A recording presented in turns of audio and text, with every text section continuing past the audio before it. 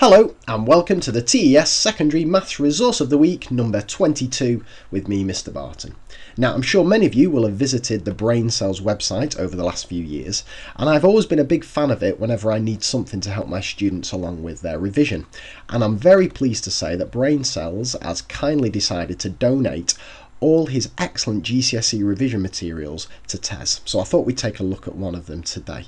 And the one I've chosen is every student's worst nightmare. It's inequalities or regions on graphs. So let's take a look. Now they are little flash files, but the beauty of them is if you want to download them, you can just click the left link and you can download that and take it away with you. Or if you want to just view it online, if you just click play, it'll fire up. So let's take a look here.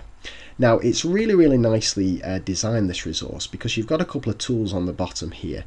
Click play will take you through step by step, and clicking this right arrow will skip you through to the next question. So let's click play, and there we go, a classic GCSE style question, shade the region, and if you click play it takes the student through step by step. Now I could imagine having this up on the interactive whiteboard and getting students to predict what the next step's going to be and then clicking along and seeing if we're right.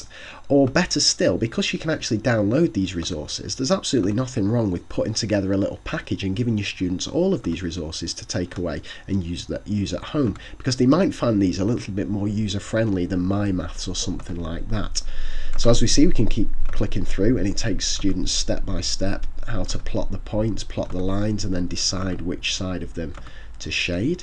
And then, as I say, if you want the next question, you just click one to the right and it'll take you through a more complicated one. So an excellent resource.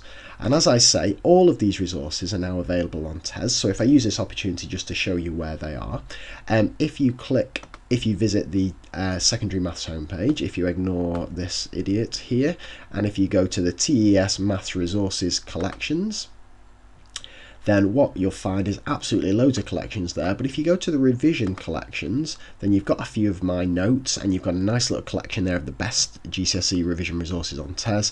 And now you've got Brain Cells GCSE revision resources. And if I just show you, what I've done is I've arranged all these into themes. So you've got all the number ones, all the algebra ones, there's our regions on a graph. You've got geometry measures, and you've got data and statistics, and these are freely available to download. You can pop them on your VLE if you like, or you can give them to your students, or you can use them in class. So really useful resources that will hopefully be a nice little addition to your students' revision plans.